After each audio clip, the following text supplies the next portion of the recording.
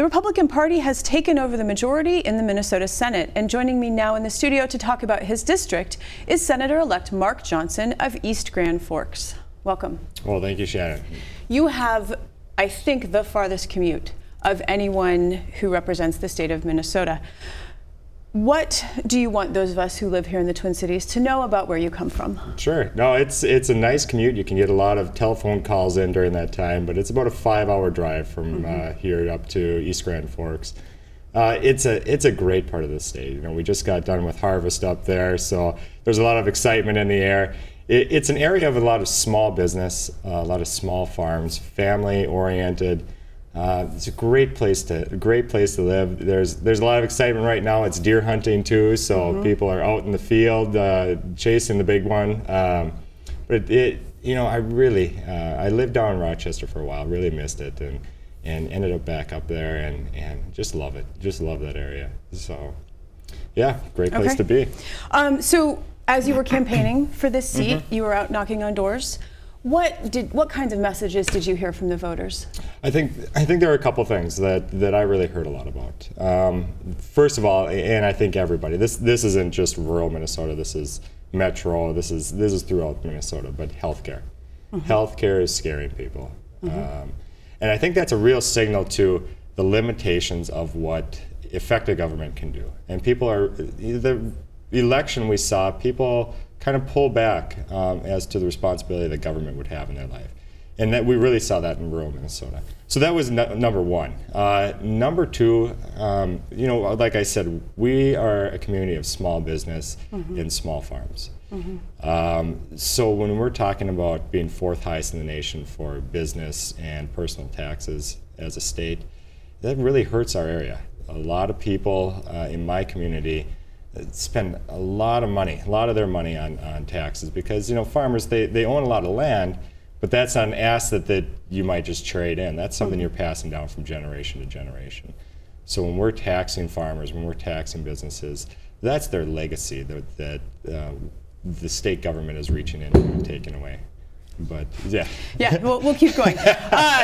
You're a small business owner. Correct.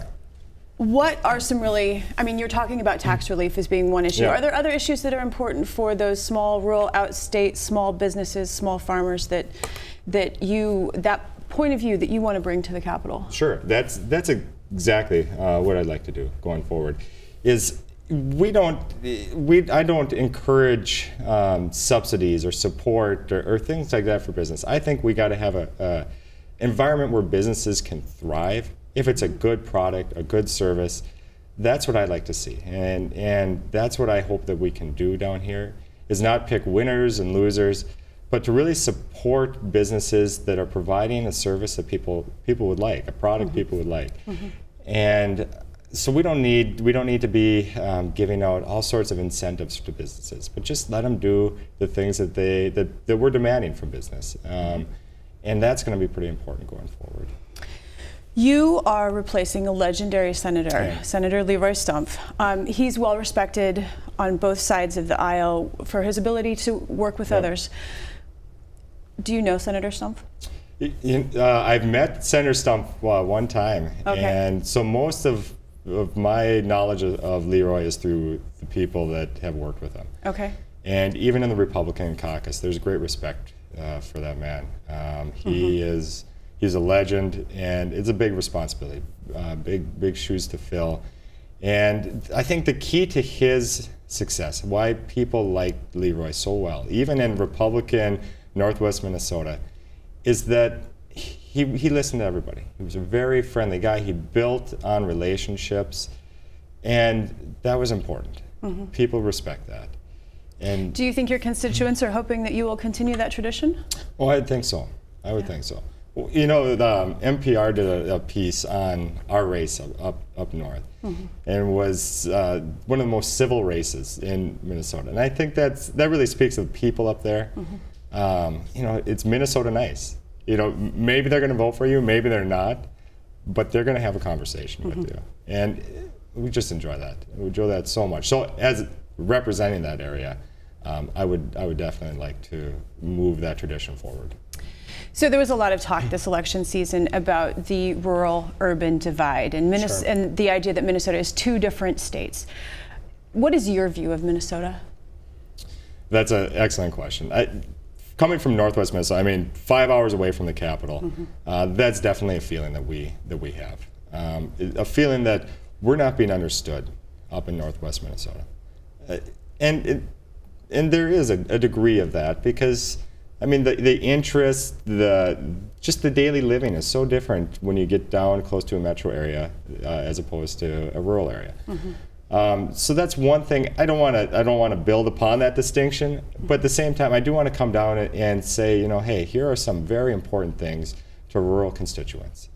And you know, if we're talking roads and bridges, that's a big issue in my neck of the woods.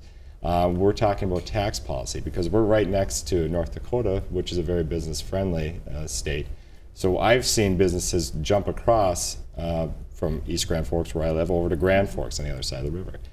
So there are a number of issues that only rural areas might face that may get forgotten. So I want to make sure that that's something that people are reminded of down the legislature. And so some of these things that you're talking about, are these things that drew you to run for this seat? Oh yeah, definitely. When there was early in the year when we saw who was running for the endorsement in the Republican Party, I felt like I had a perspective that maybe the other contestants didn't. Small business, I'm an attorney, both my wife and I are attorneys. Okay. So but it gives you a different perspective. You know, I go and pour concrete during the summertime, and then I practice law in the wintertime. And now you're going to practice legislation also. Well, that's the idea here. Yes. So we're looking forward to that, and I felt like I could give a voice to represent the area very well, just because it is made up of small business people, of farmers, and I kind of understand that aspect of our area. And quickly before we go, what do you want the Democrats and the minority to know about you? Well, I'm really looking forward to working in the majority, but I understand that when you are in the minority, you're in a tough position, and I look forward to working with them. I really do. I think this is going to be a wonderful session, and I know there's going to be some adjustments and changes, and they've got new faces over on that side too, and I'm really looking forward to working through Minnesota's issues with them. Senator-elect, congratulations on your win, and I look forward to seeing what you do this session. Thank you. Thank you very much. Appreciate it.